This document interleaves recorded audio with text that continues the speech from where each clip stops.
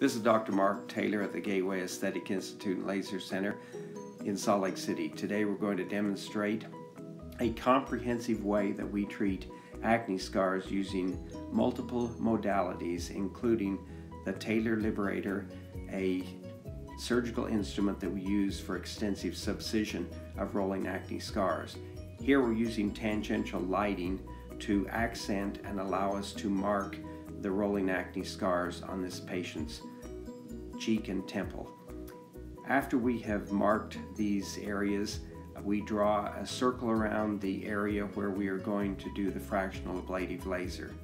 We then do a second thorough cleansing of the skin with an antiseptic to make sure that we have prepped the skin adequately.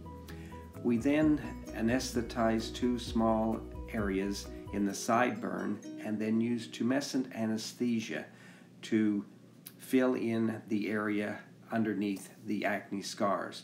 This makes the area completely numb and also allows us to have a firm area in which we can do the treatment with the Taylor Liberator Acne Scar dissector.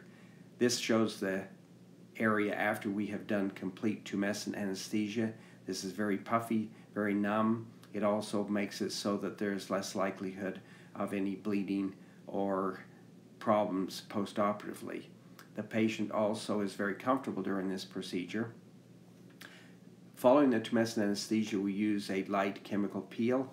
Here we're using a 20% trichloroacetic acid peel to blend the areas of the normal skin in with the areas that we treat the acne scars. By doing this, the patient looks more even and more normal in skin color following the procedure. You now see us using the Taylor Liberator Acne Scar dissector to release the scar bands in the dimpled or rolling acne scars. This takes about 5 minutes on each side of the face to release all of these acne scar bands, and is much more efficient than using a small needle such as the no-core needle that has been traditionally used in the past for subcision.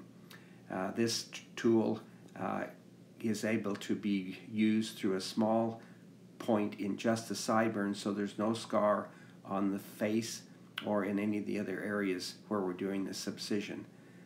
Because we can reach all of the areas from one pinpoint, it allows us to be very efficient and have fewer entry points in the skin to be able to accomplish subcision of all of the acne scars from just a couple of vantage points. It's also important in doing this that a person have good experience and know exactly where this tool is being used at the level of the bottom of the dermis and above the subcutaneous fat. Having tumescent anesthesia in the skin makes this a very safe procedure in skilled hands to be able to do the subcision efficiently. Following this, we use a fractional ablative laser.